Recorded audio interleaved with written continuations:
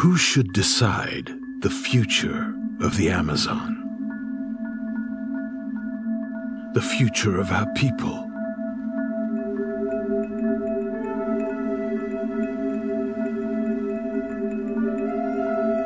Of our languages? Of the jaguars and the anaconda? Of the spirits living within our lands?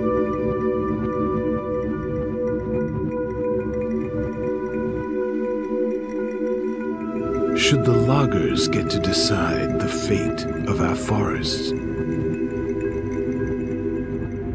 Should the oil executives decide the future of our rivers?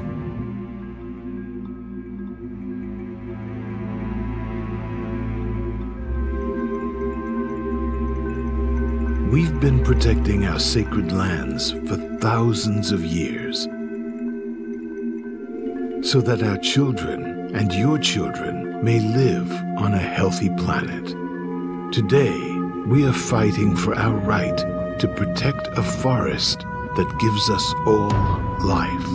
Our battle is about who should decide the future of our forest homelands. Those who destroy it, or those who protect it?